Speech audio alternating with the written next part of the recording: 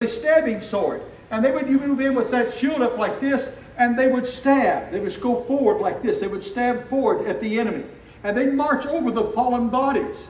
And if a Roman soldier became wounded, the cavalry behind him, they would grab him, pull him back, and the guy would step in to keep the wall intact. So they fought as a unit. And that's how they waged combat. And they were effective when they waged combat in that way. And Paul likens the army in formation to the believer in the body of Christ. That we learn to grow and to stand together as one unit. And then he talked about how we do this, but he says, because with all prayer and petition, pray at all times in the Spirit, and with this in view, be on the alert with all perseverance and petition for all the saints. Be alert all the time. But perseverance, going through the situation, but trusting God, and finding encouragement one from another as believers in Christ. That's called the body of Christ, the church. You know what happened? The Roman soldiers were victorious when they fought in unit, but they did not fight good in isolation. As a matter of fact, the greatest defeat of the Roman army that happened in the entire history of the Roman army took place in Germany in a place called the Tannenberg Forest. And there was a narrow trail they were marching through, going to attack the enemy. And the enemy had hidden out in the trees. And what happened was that they came down and attacked them, and they caught them before they could get into formation, and they completely wiped out the entire Roman army because they were fighting in isolation, not as a unit. And as a matter of fact, it shook up the Roman Empire, kind of like 9/11 did to us. And so it was that they went back in there to conquer that land again. And this time they were prepared, and they conquered the enemy because they fought as a unit. They didn't allow themselves to get isolated and separated. And this is the way that it works in the Christian community, is that we stand together in prayer and in unity. We did that this morning. We called the people together. We prayed, and now we're trusting God. We know that God ultimately is in control of everything that happens in our lives. But we find that there is a unity of believers in the common faith that gives to us strength to fight against the attacks of the enemy. And so we look at this, and Paul says, put on the armor of God because we are in a battle. Albert Camus said these words. He's speaking of Christ. He said, Christ, the God-man, suffers too with patience. Evil death can no longer be entirely imputed to him since he suffers and dies. The night on Golgotha is so important in the history of man only because it is a shadow of divinity ostensibly abandoned that divinity ostensibly abandoned its traditional privilege and lived to the end, despair included, the agony of death. This is explained in the Lama Sabachthani and the frightful doubt of Christ's agony. It is a sense of understanding that Jesus has understood what you're going through because he went through it before you. Therefore, in Christianity, we find that one of the things that happens is that this is the faith that speaks of solidarity. God's solidarity with us in our situations.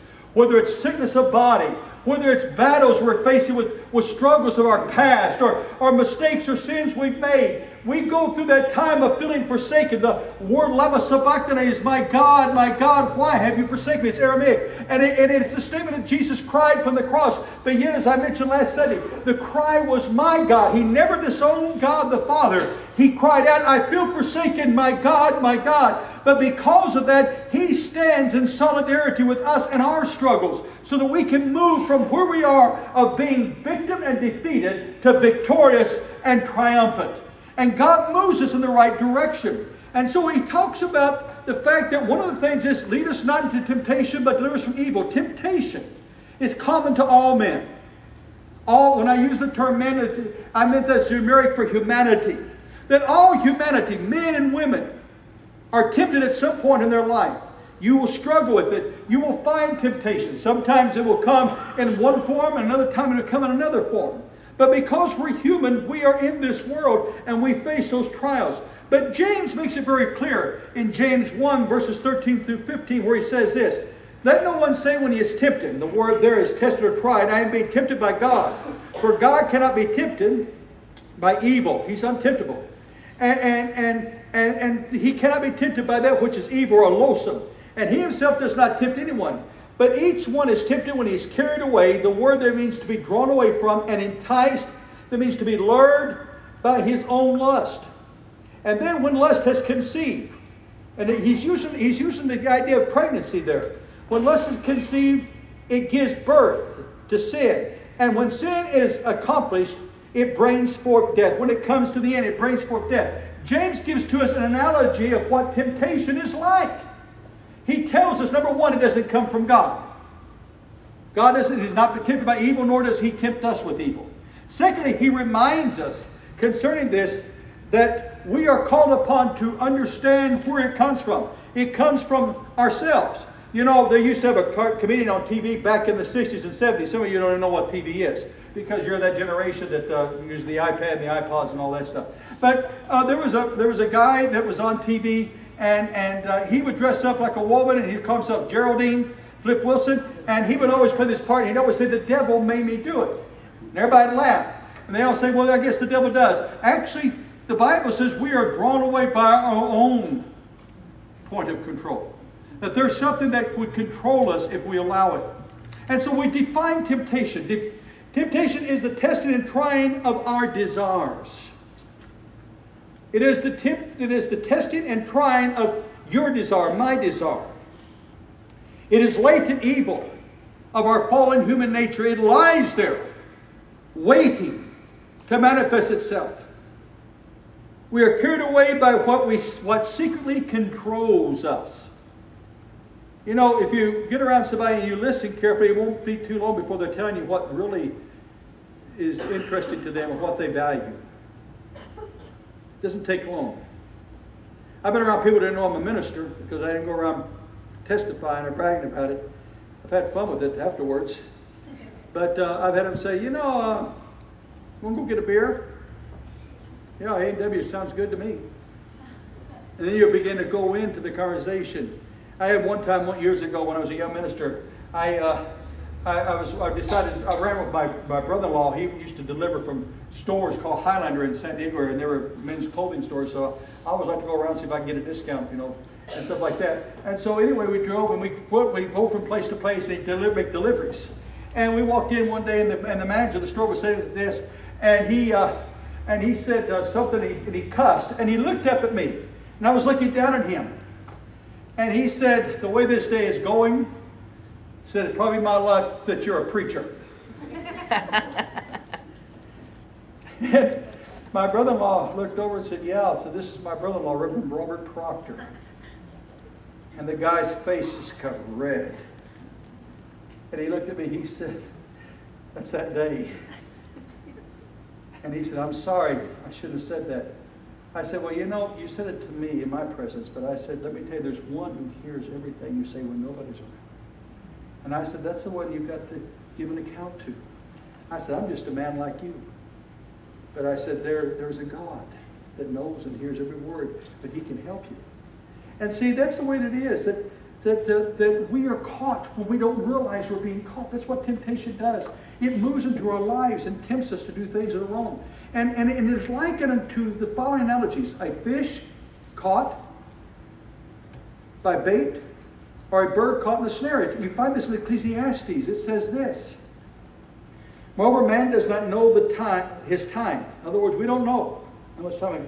"Like fish caught, or seized, or grasped, are trapped in a treacherous, harmful setting, hooked on a line and a net, and birds trapped in a snare, so that men are ensnared at an evil time when it suddenly falls on them." Ecclesiastes 9 and 12. It's in your bulletin, the reference. I want you to realize what temptation does. It's like a fish being caught. Now, yesterday, Brad took Ben and Robert, and we went with him. Ben wanted to fish, and we believe he's not going. We're just trusting God for this week, but he's always wanted to fish, and he hasn't had a chance to really go fishing. So we went out that day, and they put the bait on the line, and the fish will nibble at it, and then they bite it. And that's what happens. He says that temptation is like you nibbling. You know, we put worms on that, or they did, I didn't, because I didn't have a fishing license. You get a big fine if you even touch a fishing pole if you don't have a license. And we put they put lures on there. Fish would bite at it. They'd come along, they'd swim, they'd see it, and they would bite at it, and they'd be hooked. And it's like a bird. You know, when they trap a bird, what they do, they nail a box. And they put a stick underneath there. And they have a string or a twine drawn out from it. And they put leaves on top of the twine. And they put leaves on top of the box and inside. And they put grain. They run grain down there. And that bird lands and starts eating the grain. And it may be a little bit shy of something strange, but the grain is there. And they take the first grain, then the next grain. Before long, their heads are bowed. And they're going into the box. And they're not looking around at their circumstances. They're concentrating on that which is appeasing their appetite at the moment. Until they go into the box. And they're trapped. And the hunter grabs the line and yanks it, and the stick falls out and they're caught. And no matter how hard they try, they can't get out. Because you see, birds have to have a little bit of distance to fly. And so they can flap their wings, but they can't get going because the box is above them, around them, they're trapped. That's what temptation does. You see, when a person starts this, the person deceives himself by saying, I'm in control, I can control this. But they're not in control. If they were in control, they wouldn't even do it. You're not in control because in doing it, you're being controlled. That's how temptation works in our lives to cause disturbance. You see, when we talk about how we are tempted, what causes it? It's our lust factor. That which we inwardly and deeply desire. We may suppress it, but we cannot eradicate it. It is a desire for and a passionate longing for something. Now, lust is appropriate. It's talked about immorality. Lust brings forth immorality and judgment of immorality. But lust can be something else. You know what lust can be? It can be desire for coveting, for somebody else's property. Somebody gets a new car. You say, oh, isn't that nice? But inside you're jealous. Because they got something. Or somebody gets a promotion. Oh, isn't that wonderful? But you're stuck where you're at in your job at this time of your life. And you're smiling on the outside, but inside you're resentful because they got that job and you didn't get a promotion. You see, the enemy works on our mind in so many ways. Sometimes in our spiritual walk with God, because we want certain things that God says, God says this. He says, yes, wait, or I have something better for you. You see, but we, in our passion, our lust, we say we want the yes. We might be willing to use the wait, but we doubt the part that says I have something better for you. You see, lust can cause doubt and lack of faith in your life. God didn't come through for me like I wanted Him to come through for me.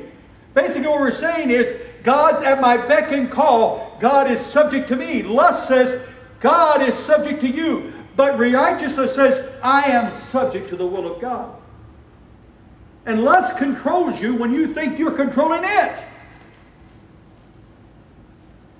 You can walk away and say, I'm not going to yield to that. Good. But how do you deal with what goes on in your mind dealing with these issues? You see, it is likened to conception and pregnancy. When sin has conceived, the likeness of this is brought about in the Scripture. It uses the story of pregnancy. And we got some nurses in this service this morning, and they can correct me afterwards, and I'll make a retraction next week if I need to. But basically what happens is that lust is like conceiving. You know, when conception takes place and you have a zygote formed, you find out that, first of all, conception that takes place in order to bring forth that child. It's got to have a starting point. Lust has a starting point. It comes in your mind and your heart. It's there. You've allowed it space to form in who you are. When the zygote begins to develop into a fetus, it begins to draw life from the mother. The placenta, the blood flowing in gives oxygen. Nutrients come. It's living off what the mother ingests. That's the reason why that you have babies today that are born cocaine or drug babies. Because while they're going through pregnancy, they did that. Or they come forth and they have proclivity to the law and emphysema problems because they smoke. Because these things are transmitted. Therefore, when lust is conceived in your life, it's like a pregnant woman. It begins to draw the life from you in order that it might develop. Wow. It develops because it's drawing from you. It begins to come to fruition. But what you're developing in your life is the fetus from hell. It brings about the birth of sin and its consequences. Because it says, for when sin is conceived, it brings forth death. The word thanatos is an interesting word in Greek. And what it means is that it brings forth a death caused by pestilence oftentimes. Not all the time, but many times that word means a pestilent death. It brings forth a pestilent death. You see, the end result is pestilence of life and spiritual death. So when you define temptation, it's a test. You are tested. Everybody's going to be tested by temptation. It may be strange. What may not tempt you will tempt somebody else, but vice versa. What doesn't tempt them will tempt you. And then what happens is that it brings forth this sense of enticement. You're enticed. You begin to start thinking. What happens is your mind begins to develop scenarios of how this would happen. Oh, if I only could get that car, I'd recapture my youth. Or you begin to look at somebody and they look like the best thing since sliced bread. Or that job. If I could only get that position, I would be happy. You begin to think about what all the things it'll bring to you. But you don't see what the end result is. Because there is a final result to lust. Final result to lust. I mentioned this before, and I'm going to mention it again. By way of stirring up your mind, by way of remembrance. Paul did it, so I could do it too. My cousin Rosalind, one day there was a knock at the door, pounding at her mother, at Aunt Laura's door. And the man says, ma'am, said, do you have a daughter? She said, yes. Said, you better get out here to your daughter in the front yard. Said, she's in danger. And she looked out, and Rosalind was standing there, a little girl, about 4 years old, and she was showing on a stick. She was showing people that went by. And what she was showing was her beautiful necklace. It was black and red and striped and gold. It was beautiful. And it was laying there over the stick. What the little girl Rosalind didn't realize was this necklace that she was soon put around her neck would kill her. What she had was a coral snake. A coral snake is neurotoxic poison. It's in Florida, along the Gulf Coast. And she held it up not knowing that that which looked so pretty was so poisonous. Lust will give to you the beauty of a necklace of death. Therefore, God calls us to resist temptation. The scripture says, resist the devil. He will flee from you. How do you do that? You draw close to God and God will draw close to you. And what happens in the failure of life is that we may have regrets for our failures, but let me tell you, if you come to Jesus and you ask Him to forgive you, if you turn from those things that are wrong, you're no longer in condemnation. You can start. God can give you hope. You can develop your future from the brokenness of your past. I'm an addict. I can't get free from it. Yes, you can. I'm a person who battles things of the past and I can't seem to let go of them. Yes, you can. I've been hurt. Yes, you can still be healed. I failed even though I've tried. Why try again? Because God's got grace. God's got mercy. God will forgive you. Condemnation no more, sin lost all control. I am set free. Jesus, your name brings healing to me. Amen. Bow your heads. Father, I pray that in these next couple